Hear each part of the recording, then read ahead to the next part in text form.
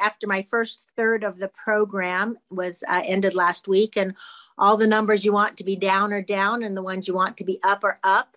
And on the scale, 10 pounds. So I've finally at the less than the number that's on my driver's license that I've been fibbing. I've been rounding down for decades. And so I've just got another 10 to go to a goal weight. But just feeling better, more energy, and no red on my numbers anymore. So that's fun to not have any red on the numbers. But my main encouragement as I go into this second third, which I'm really excited because on day 30-ish, I think on the video, you say that it's just going to even get ramped up and powered up. And I'm really excited to see what happens because I'm already so excited.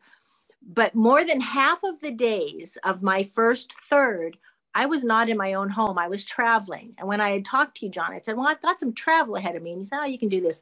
So not in my own home, not in my own kitchen, kind of at the mercy of some other schedules and, different things in different states. And it's just so very possible. It was difficult, but I think just that, and you tell us to do this, but preparing in advance, what might be the obstacles?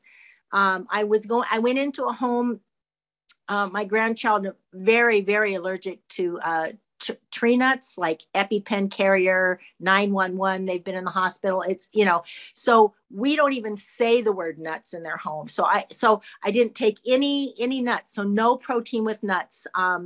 He's allergic to fish in the home. So no fish. So all the things that are my normal sources of protein and fats were gone. But by preparing in advance and doing the internet, look up things and going on Facebook and saying, hey, what have you guys found for protein with no nuts, bars and things. I was able to find something and have it shipped to me there, on the East Coast, so that I had a thing of bars to throw in my bag that I could have in the house. Cause I just honor that my son and his family so much. I just don't bring anything into their home that they don't bring into their home. And it's all possible. So anyway, I'm just thankful for a program that can go with me, and that when we think about it and prepare in advance, we really can do this. We really can do, no matter where we are. That's good. Yeah. I love that. First of all, your glasses are super awesome. I love your glasses. Yes. But yes, how fun and how inspiring, because we have a lot of people that they hesitate on even starting because they have travel coming up. They have travel plans.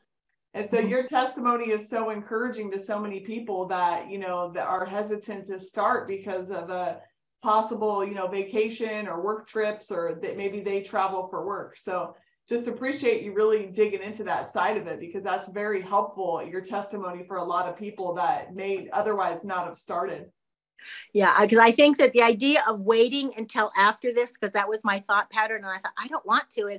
And now to think that I could, that I'm this far down, and by Christmas I can be at numbers, back, at some point you have to say it's not baby weight. My baby is 30 years old. At some point you got to stop using that excuse, right? That's good. And it looks like by Christmas I'm down to there. And if at a pound or two a week coming up here, it's so exciting. So thank you.